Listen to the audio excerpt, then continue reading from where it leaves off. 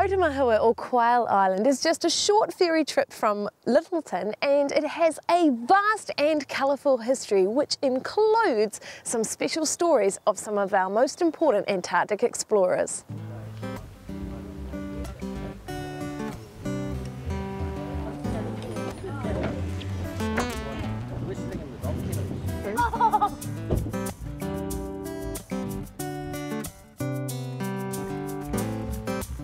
People used to come on the walkers to collect shellfish and so forth. It was well known for powers and mussels.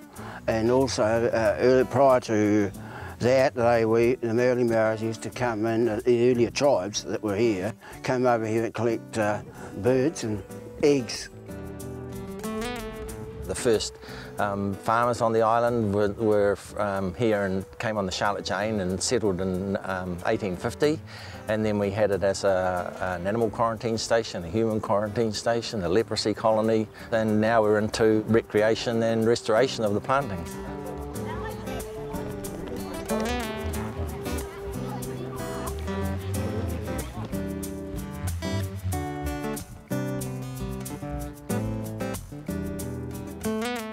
In 1906, there was a leprosy patient diagnosed in Christchurch Hospital, and they brought him over here and put him into isolation. And he lived in the hospital, but the hospital was quite large and he rattled around in there. So they decided that they would build a wee hut for him. We have a look-alike up there, which is basically a replica of the hut. He died a lonely man because he was away from his family. He was actually born in Samoa, and he was quite a lonely person, as most of them were that were on the island here. They finished up with 9 huts and 9 patients. And then in 1925, they moved the leprosy colony up into the Pacific.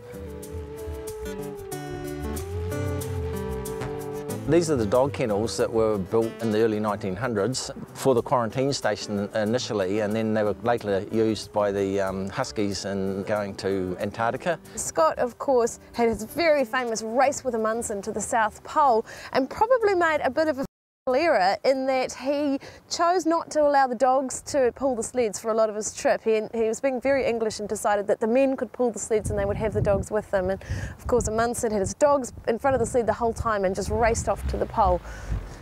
It's the thing that they went in, and this is how they got it. People got in. Oh, okay, so the people got in there, yeah, and the dogs came out there. Yeah. Should we have a go? Yeah, you can. Oh, I can? Yeah. Do you think I'll fit? Yeah. It's quite cosy in here. I think the Huskies maybe were a little bit smaller than me, just quietly.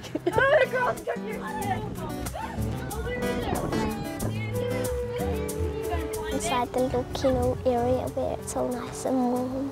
Do you think the dogs would have liked living there? I don't know. I think it was fine for me. I always think that